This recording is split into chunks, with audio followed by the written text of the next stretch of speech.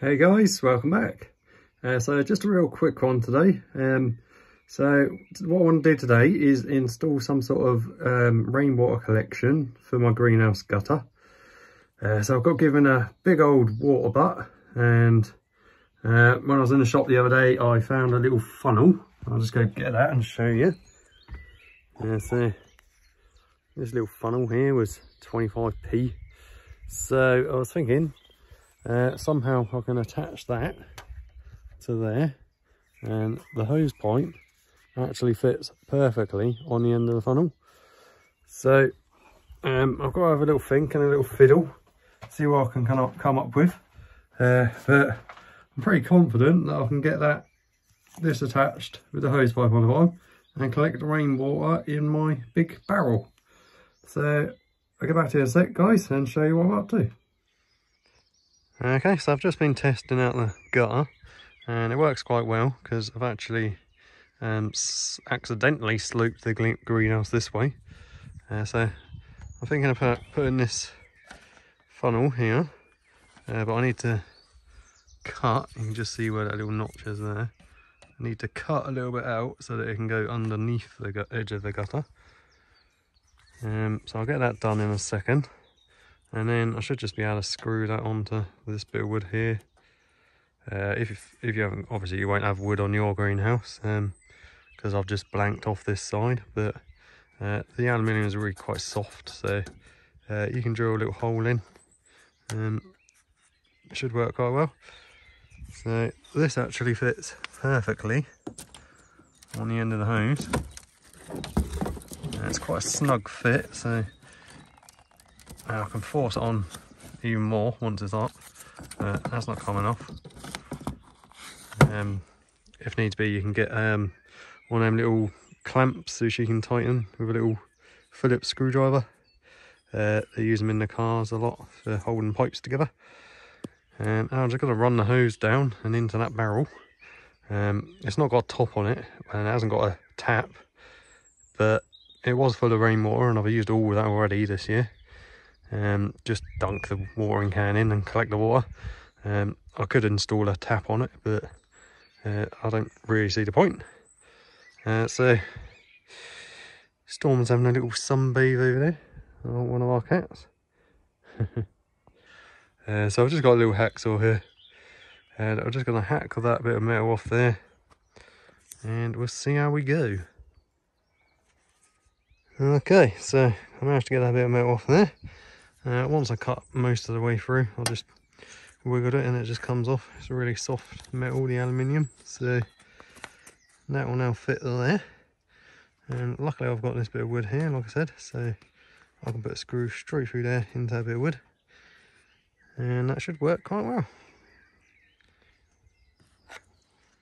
Okay, so got that on. Unfortunately I did crack it a little bit. I just pulled the screw in a little bit too tight. I did pre-drill the holes as well, but it shouldn't matter. The water should go past that and just flow down anyway. So if needs be, I can seal it with something, maybe even seal up the edge there, but I don't see it being a problem. So I'll attach the hose now and then we'll test it, see if it works, because it should. Luckily my whole garden's on a slope, so from here I can run the pipe straight down to the barrel, and it's actually quite a lot lower than where I am anyway. Okay, so the hose pipe is attached, and I just found this. I had lying around. I've got loads of these from somewhere. But I thought if I just screw it on the inside of there, and I can just poke the pipe through, because it fits perfectly, and that should hold it in. Screw it underneath. And I should just stop it coming out, and I can pull it out easily if I need to. So a couple of screws in there, or little bolts, and that should work. Okay, so that's on now. So that should be enough just to hold it. It's only temporary anyway, so it's not like a permanent fixture or anything. I can just pull the hose off there, pop it off the end there, and I can just attach it whenever we're due some rain. So now I'm going to go over there and get the hose and give it a spray and see what happens. Right, so I'm going to turn the hose on.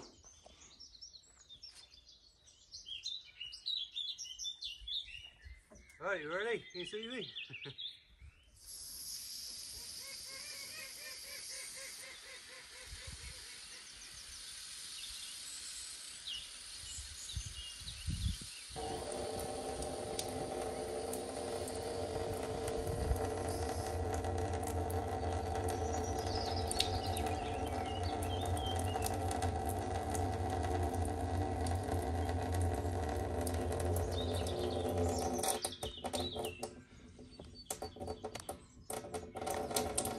Right, we've got water coming out.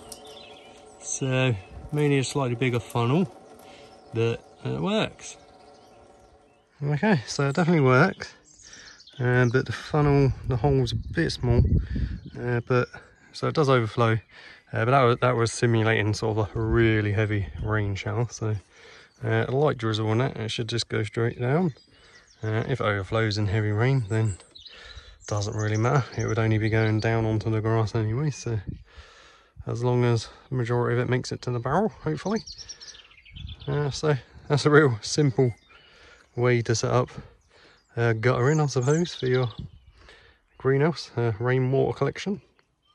Okay guys, so that was successful, I think. So really simple, it's taken me about 5-10 minutes to do that. I could do something more permanent, but for now, I just want to be able to collect water in that barrel. That's basically the cheapest and easiest way I could think of doing it. So that's a simple way to adapt your gutter on your greenhouse to collect rainwater. Just using a cheap little funnel. So just using one of them and running it down to a water butt is a simple, cheap way of doing it. I already have the hose and the what do you call them, funnel.